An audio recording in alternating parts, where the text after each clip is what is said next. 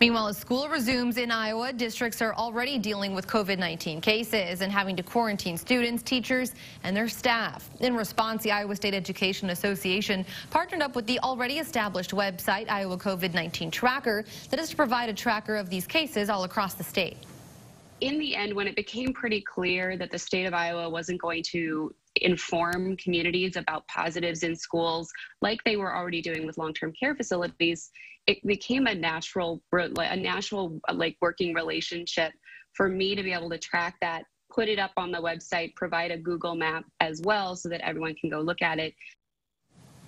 Sarah Willett is a data scientist at Iowa State, and she launched this tracker at first to keep track of data across the state that she believes is easier to read and understand than it is on the Iowa Department of Public Health website. But now, not only is she keeping track of cases in Iowa, specifically in our schools.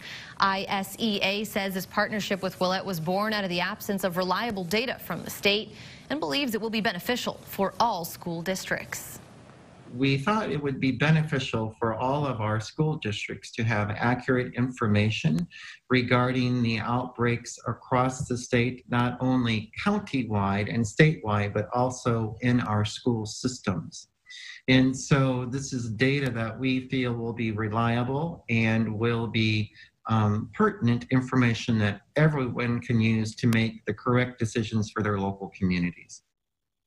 The tracker relies on information from news outlets that confirms positive cases, but also heavily relies on self-reports. Willett says anyone can submit a case or classrooms that are quarantined, and she will actually reach out to those school districts to confirm the information to ensure its accuracy.